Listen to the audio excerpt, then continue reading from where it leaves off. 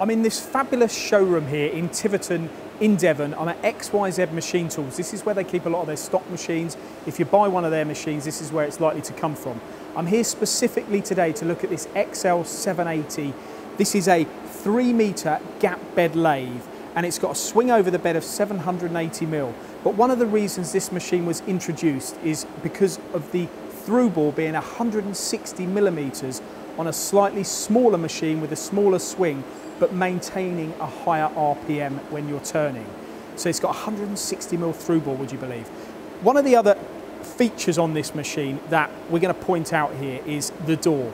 Now this is quite unique in a sense. When you've got a flatbed lathe, you've often got a big door, you've got a big door to lift, to get into the machine is difficult. XYZ have addressed all that with this new door. Now you can see you've got light, you can see what's happening inside, but if I want to open this door, hit that button, pull that out, I can then move the door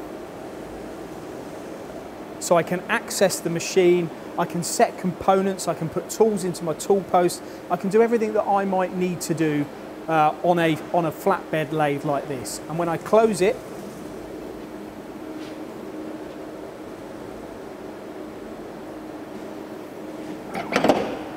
I've closed it to position. Now I can continue with my turning function. Another feature, I'm going to move to the back here, tailstock, a critical part of a lathe like this, especially if you're doing long shaft work.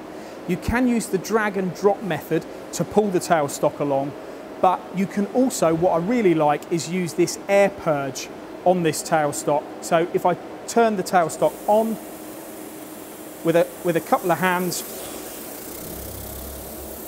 I can push the tailstock or I can pull it into a position. So therefore, you're going to need a tailstock on a big machine like this. You're going to be doing shaft works and you're going to need to move it a lot, and you don't want to overstretch yourself.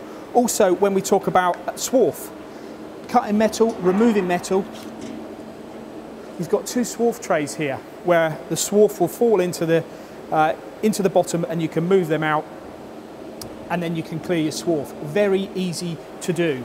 Into the machine. Let's talk about the tool post on this, because with this XYZ machine you get a 4-station auto-indexing tool post. You can also have an 8-station one that can be auto-indexing, or you can opt for just a manual tool post.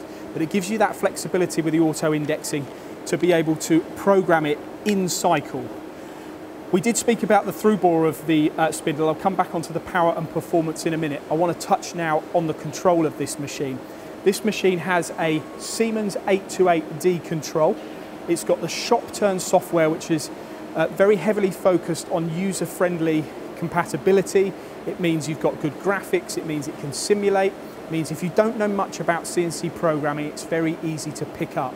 So you may well be a manual turner currently, but you want to learn about CNC turning. This is a very good control to start on XYZ do training here too.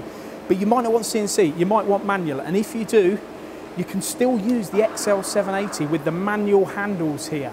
It doesn't make a difference whether you're looking at traditional turning or CNC turning.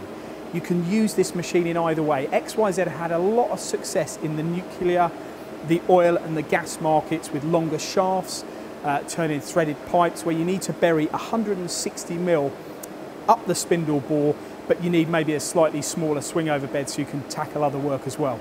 Before we conclude, I'm going to touch on a few other points on the specs. Already said 780mm swing, cross slide, swing over the cross slide, 535, 3 metres between the centres, but a cutting length of 2.9 metres, 160mm spindle bore, big highlight as we've already said on an A211 spindle nose. Spindle power, 40 horsepower, 30 kilowatts on this machine, a 2-step high and low gearbox. You can go between 20 and 1300 RPM, so you've got 2 ranges, and we spoke earlier about the higher RPM, you've got that on this machine as well. Now, what I'd like to almost conclude on before we see the machine cutting is the weight of this machine. It's 8.6 tonnes. XYZ spend a lot of time researching, getting the right machine, getting the right weight, getting the right stability, because you're going to be tackling harder materials on this and taking big chunky cuts, and you can do that with this XL780. So we're going to see the machine in action now. I'm going to press cycle start. Before I do that, if you want to know more, you need to go to xyzmachinetools.com.